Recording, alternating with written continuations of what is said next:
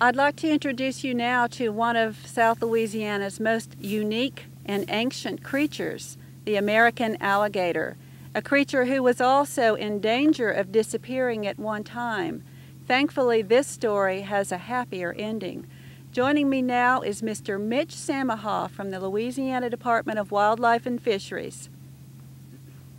Hey Deborah, how you doing? Good morning, Mitch. Good morning.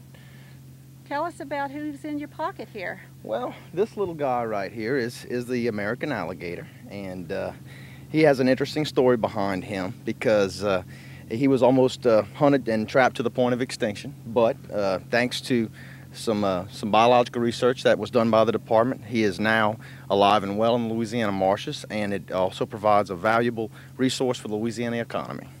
When they come out of the eggs, they're approximately 10 to 12 inches long, and they grow at a rate of anywhere from 2 to 12 inches per year, and of course that's dependent upon temperature and the diet that they receive.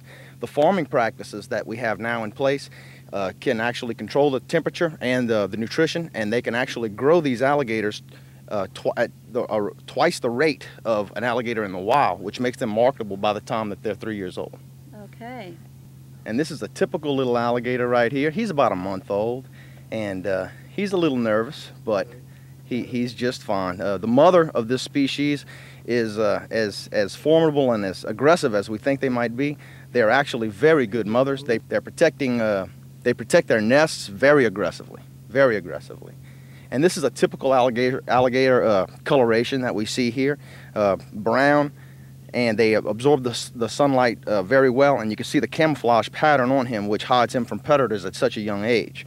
On the other side of the spectrum, we have the white alligator, or this is an albino, a true albino. And the difference between the albino alligator and the albino is going to tell us that. The white alligator and the albino alligator are different because the white alligator has blue eyes, and as you can see, the albino alligator has pink eyes. That's right. Very interesting. I have never seen an alligator with pink eyes before. Have you? No. This is my first. And Alyssa, why would a white alligator not live to be this size in the wild? Look at this one. Do you think this one blends in a little bit better? Yes. Than this one? Absolutely. Yes. That is correct. Mitch, one question here from Mrs. Tello's science class, Edwards Middle School. Difference between an alligator and a crocodile. Well, that's a common question, and what it is the crocodiles, are average.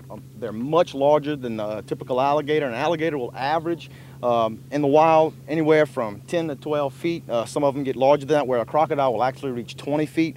Alligators, the skins are much more preferred on an alligator for their durability, and the difference is that on each scale of a crocodile you have a pore, and the snout on a crocodile is much longer, whereas on an alligator they're broader, and a crocodile also has many more teeth that are actually exposed.